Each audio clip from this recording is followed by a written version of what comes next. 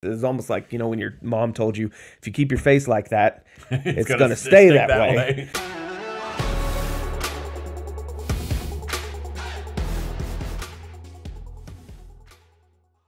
Hey there, Nomads of Lore. I'm Jonathan. And I'm Shawn. So let's talk about Galadriel. Galadriel. How are you feeling about her at this point? We've done some earlier videos. Check those out if you want to, but we're going to start fresh. The fresh makeup. Absolutely. So after, if you did watch our other review, you already know. But if you didn't, some of the choices that they made with Galadriel really wrecked my enjoyment of the first two episodes. Like I didn't hardly enjoy watching the first two episodes at all. I was very frustrated, very. I mean, I texted Jonathan, said we were watching it in separate places. And I texted him several times, what the heck am I even watching? I was really pissed off, to put it bluntly. Yeah. And so it was really, after the first two episodes, I was thinking, there's no way I'm going to enjoy Galadriel's part. And it's probably going to wreck the whole show for me. Milkshake. You know, and I want to stress that it's not because she's a warrior. We made a whole video talking about that. There's nothing in the lore that says she couldn't have picked up a sword. That's false.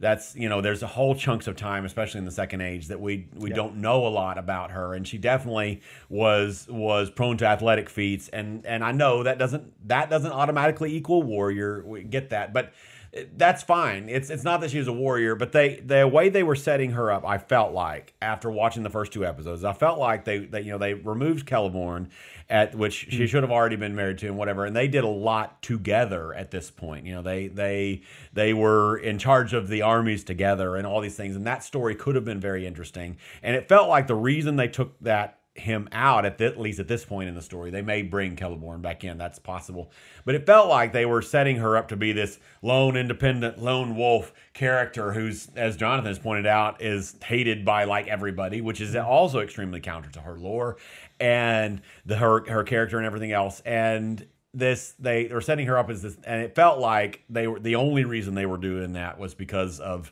woke nonsense. I mean, it really, and we're very far from huge anti-wokers. We think both ends are kind of that log are being jumped off of the woke and the anti-woke, but it just really felt like they were wrecking it for only that purpose.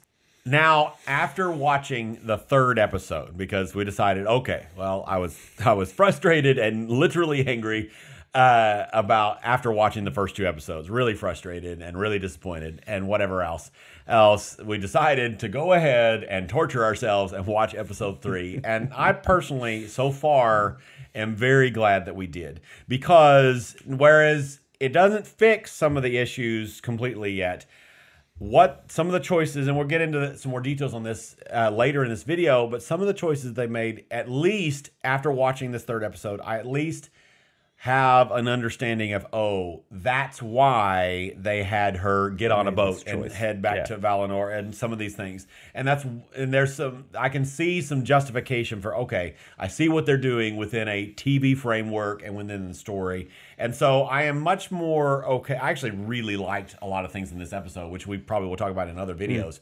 But I can at least see, okay, it's got a justification, and it's not just a nonsense justification. That may be a part of it too. I won't say that's not a part. I don't know what happens behind closed doors or is there, but I'm feeling more at least willing to give it a shot at this point. Okay. My reasoning for not liking Galadriel, we both kind of had that. That was kind of the central portion of the reason we hated, episode 1 and 2 was Galadriel, but his reasoning and my reasoning was a little bit different. My reasoning is just her like flatness. The Earth is actually flat. She had no depth at all. She's just angry and hateful towards everyone around her. There was a few smiles cracked. I'm not trying to say that it wasn't, but it was just barely there. Most of which was when she was a child. yeah, exactly. And it just a lot of people probably saying, oh, she's the man-hating feminist, the whole woke thing and all. That's not what I'm trying to say. She just is hateful towards everyone. It's just there's so much extremely arrogant. Yeah, extremely arrogant. She's all about herself, and it doesn't fit her character at all. that we know, lore wise, and her character, Not even in this the strong. even in the movies. Yeah. There's a difference between strong characters, strong female characters, and strong independent female characters of another kind. Well, she was We can definitely go into that headstrong, but she later, was but- also liked Yes. as well. Yes. And Yes. that's explicitly stated. Yes.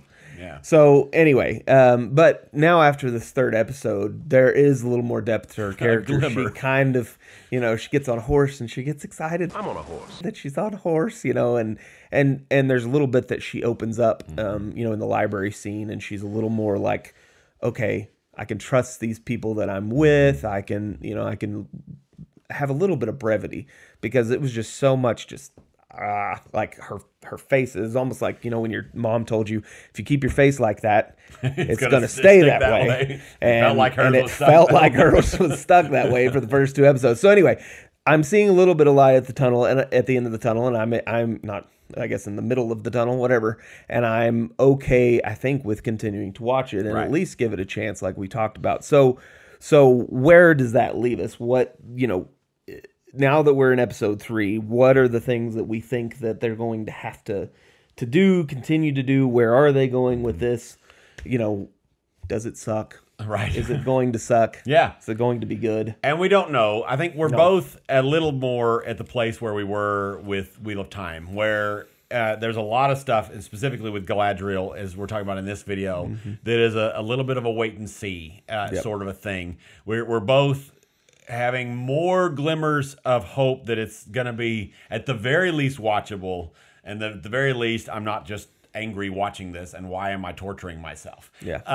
And I think the biggest thing for Galadriel that we're hopeful for as they push forward, and we've seen sort of glimpses of, it's a fully fleshed out, well-rounded character. It's kind of like what Jonathan kind of was alluding to earlier, where there's more to just a strong female character, and it's the same as there's more to a strong male character, whatever, a strong dwarf character or whatever. Just because we want to have a strong character doesn't mean they can't have flaws. Yes, and I and think they that's should where have flaws. Exactly, that's Yes. where the realism comes in, and the just because you're wanting, just because if maybe the reasoning behind her being a strong character is woke reasons or whatever, just because we want a strong female character because we don't have that in film today or whatever, which is not true, and Not we even can a go little down bit. that, but we don't have to talk about that. enumerate.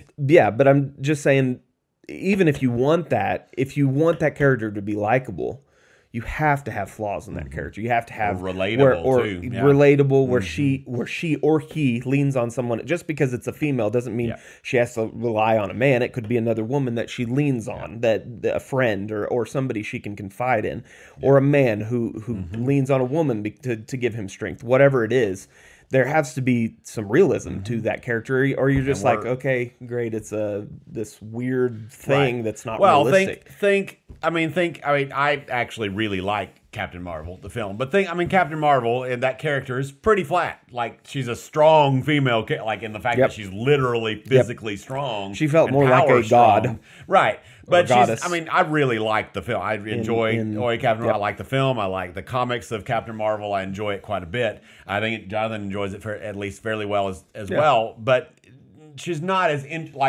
that character in a TV show would be much less interesting over the long haul, and it's so we're hopeful that Galadriel's character continues to show depth and not just be, I think there might be a tendency for Galadriel in this show. The fear is that she is always right.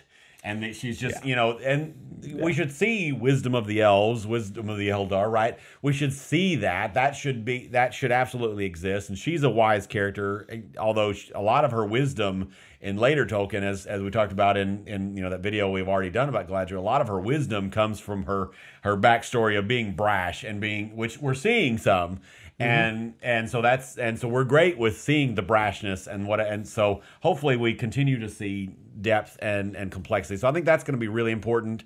Her relationship with Haldir is a question mark. I think it could have the potential to have add some of what we're talking about, of having that back and forth and a mutual reliance and a character. And I was afraid that they were going to push that story into a more romantic place. I am, after watching episode 3, I'm less concerned. I think that they may end up having more mutual respect sort of care, and that could be good and really great.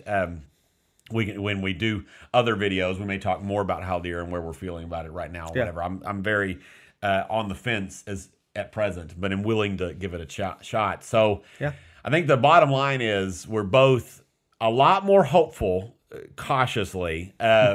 It's very clear that they're not gonna be perfect with the lore, but as we saw with Wheel of Time, I think they can not be perfect and still capture some of the heart underneath. And we felt like that Amazon Studios did not perfect by any stretch of the imagination, but did fairly well on that with Wheel of Time. And we're now much more hopeful that they can do that with Galadriel's character, which is good, because if Galadriel's character stayed where infuriating, she was at, I think we probably would have been done.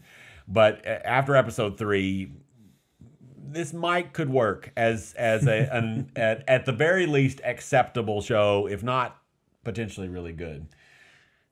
That's Agreed. I think is that all we have on Galadriel? That's all, folks. Yep. We will see you next time. Don't forget to leave us a comment, and let us know where you're feeling with Galadriel and how you're doing. Have you totally dismissed it, or dismissed her? Or she's the not show. it, or the show.